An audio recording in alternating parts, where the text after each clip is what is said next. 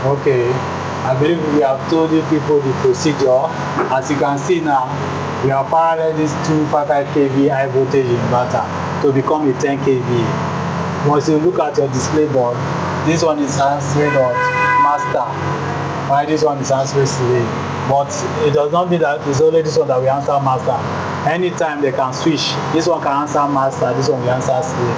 But present now, this 255 kV now, it's not 10 kV automatically. So they are going to work as one single unit. They are going to work as one single unit, which is one phase or 10 kV.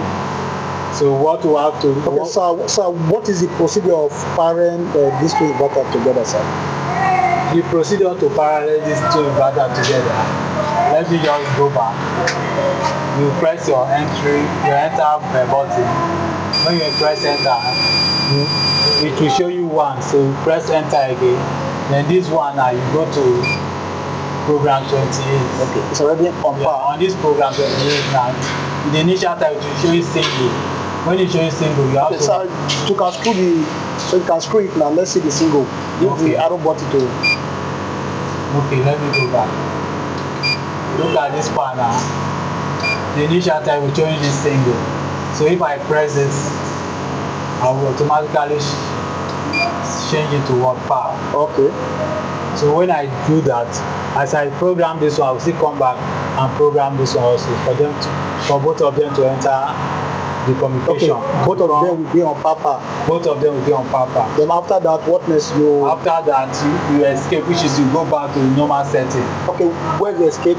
This is the escape button. Okay. Once you escape everything back to the normal setting, to the normal display. When you go back to the normal display, then this system will display this master and what? Slave. Okay. So now you are going to turn it. Okay, you want to just escape back.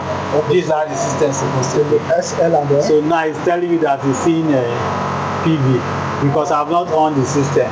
Okay. We cannot on the system now because we use the smaller gen to set this system. Okay, so when you want to power inverter, you don't need you don't need to on your battery. Okay, so you don't need to on your battery. As you can see, our battery breakers are off. Okay.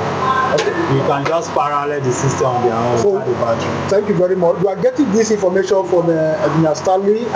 Thank you. I appreciate.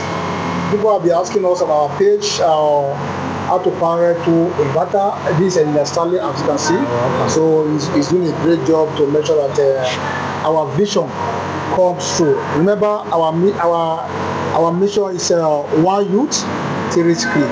So you can also write up on our page, ask any question. We are ready to assist you and to help you. You can also contact Engineer Stanley on our page. We will also get in touch. We will also get in touch with you. So thank you for following us, and God bless.